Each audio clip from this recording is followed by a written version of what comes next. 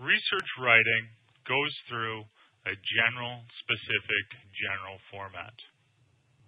In the introduction, in your paper, you start off with a general statement. You start off with a general statement. You compile references.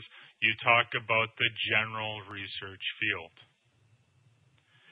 Once you're through that, by the end of the introduction, you need to get down to something very specific. The specific point is the purpose.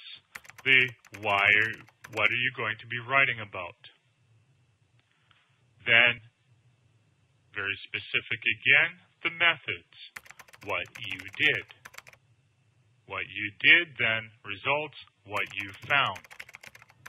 So the purpose, the method, the results, these are very specific elements.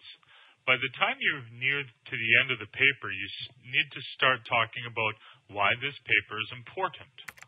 Why this paper is important becomes your discussion.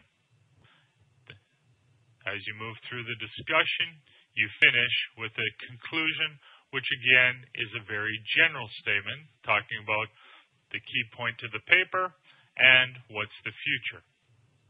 So the general, specific, general structure. This structure holds for a journal paper. This structure, this organization helps you become a better writer.